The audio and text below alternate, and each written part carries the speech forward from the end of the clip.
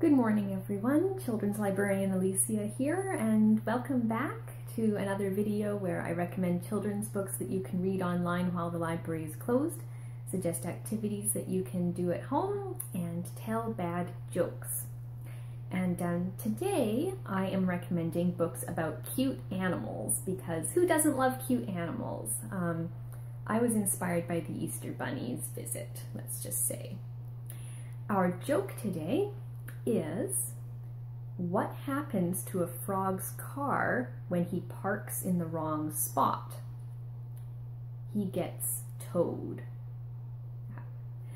So our first book today is a really fun one, and it's called Sloth at the Zoom by Helene Becker.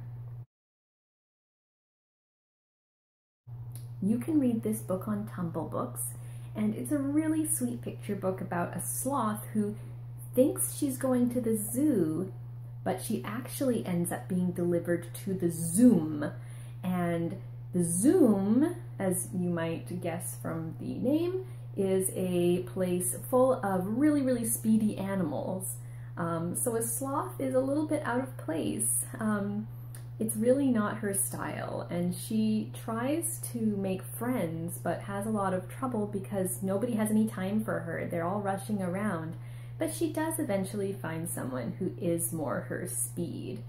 So this is a really cute book about just slowing down and enjoying the little things every so often, which is kind of a good message for us grown-ups as well sometimes, so I highly recommend that one. The next book I'd like to recommend also has a speedy animal featuring prominently. It's called A Greyhound, a Groundhog by Emily Jenkins.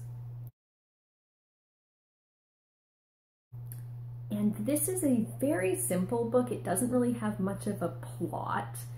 It's just a greyhound and a groundhog zooming around the pages, playing round and round and round and round and round. But it's just a fun book to read.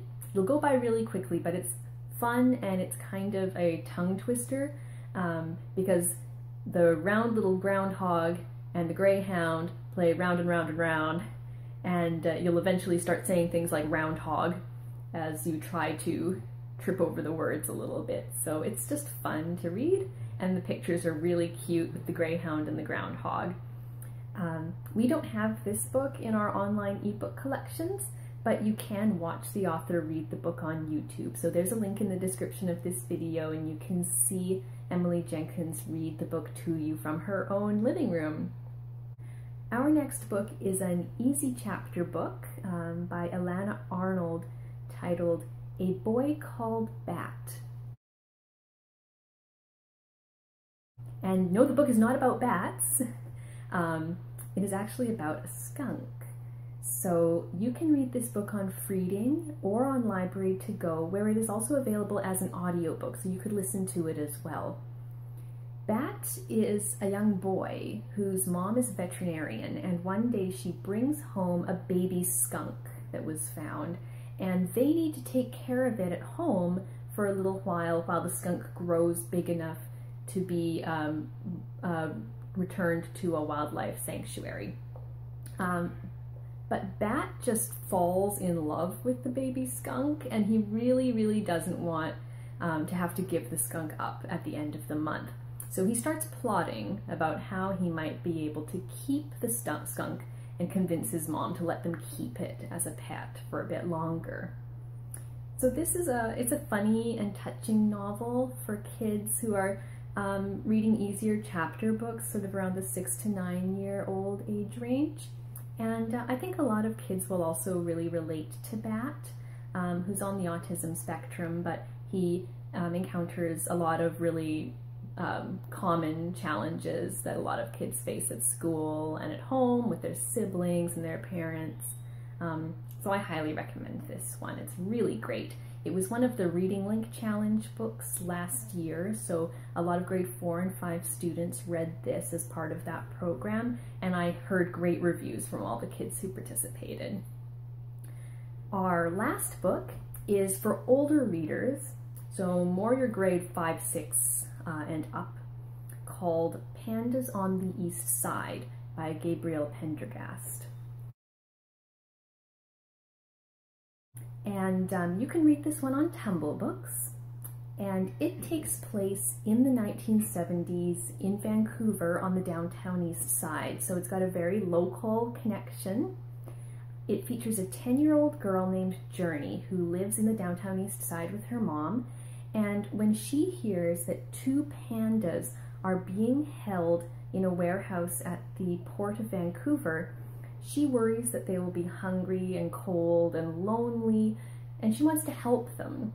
They're on their way to Washington to go to a zoo, but there's been a diplomatic spat between the US and China, and so the pandas are kind of stranded at the port with nowhere to go.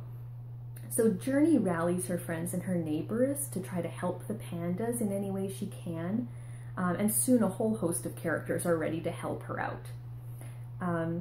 This is it's a touching story with a very likable main character. Journey is really enthusiastic about the pandas, and it's just infectious. You can really tell how much she loves them. The book also deals with poverty and addiction and homelessness in a way that is accessible to kids, but it's frank. The author doesn't sugarcoat or romanticize anything about these issues. And I really appreciated that she shows homeless and marginalized people as real human beings with complex personalities and lives who are not defined by their circumstances. So even for that reason alone, I really recommend this book for pretty much everybody, even adults. Read this book if you're an adult. It's a great story.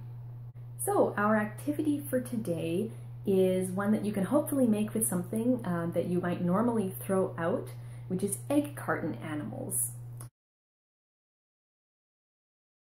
So what you'll need is an egg carton, or even just part of one, some paper or cardboard to make legs and tails and ears and arms or other parts of the animal that might stick out, and some glue to stick everything together, and markers to decorate. So you don't need too much here. If you have googly eyes or other craft supplies lying around the house, you can really go hog wild and make something really crazy. Pipe cleaners can be fun too, but you definitely don't need them to make something. So I will put some links in the description of this video to give you some ideas, so some pictures of different things you can make. And if you make one, let us know what you made. I'm really curious to find out. So I hope that gives you some ideas, and we will see you tomorrow. Bye!